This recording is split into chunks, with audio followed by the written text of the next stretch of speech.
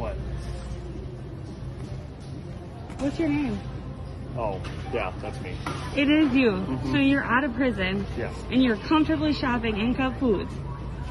As if you didn't do anything. I'm not, I wouldn't call it comfortably. I'd just say getting necessities or helping. I don't think you should have that right. I don't even think you should be out on bail. I can understand. I mean, how does it feel? I'm sorry you feel that way. No, you're not sorry.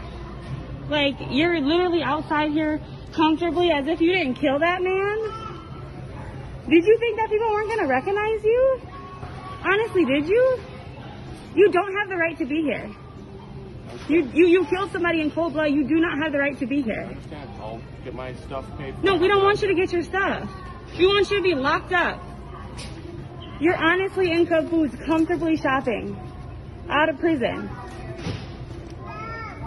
Like, do you feel any remorse for what you did? Do you? Ma'am, I'm just going to grab my stuff. This is the officer who was let out of jail today for shooting George Floyd. Or, I'm sorry, suffocating him. You're not going to be able to comfortably go around Minnesota like this. I pulled up the picture. I knew it was you. It's just like, he was there when they were killing him. And it's just like, this is crazy that you're here just thinking everything's okay.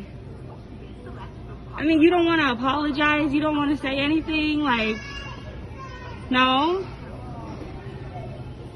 Because this video is going to be on the internet. Yeah, he has the nerve to literally come outside thinking that we don't know what he looks like.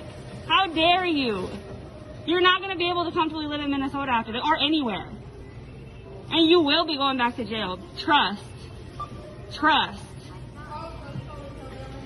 Yeah, he bailed out. How'd you get the money? How'd you get the money? And you're lucky that they don't have your address. You're lucky that they don't have your address. Hi. This is one of the police officers that was involved in killing George Floyd. He was out on bail today, and he's over here comfortably shopping in Cub Foods as if